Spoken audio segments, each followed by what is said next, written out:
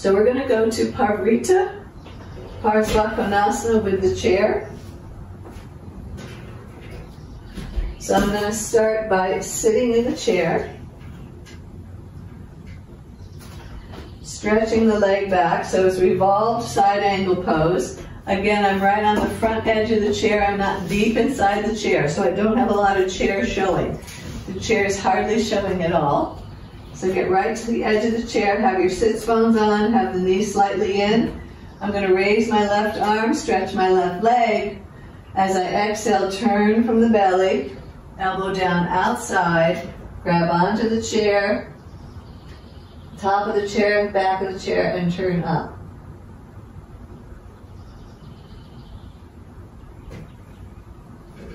And then inhale and out you come. And I'll turn the chair the other way so you can see what my arms are doing. So from the other side, this is my other side, my left leg. I'm reaching back with my right leg, raising my arm up high.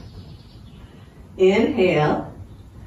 Exhale, twist, take my elbow outside the knee, grab the side of the chair and the top of the chair. And then from there, use my leverage in the chair to turn. So my hip and my spine are turning.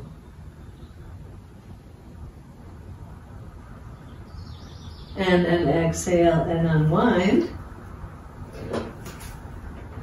And let's repeat that one more time. So again, right thigh in the chair, left leg reaching way back, getting it as long and strong as you can.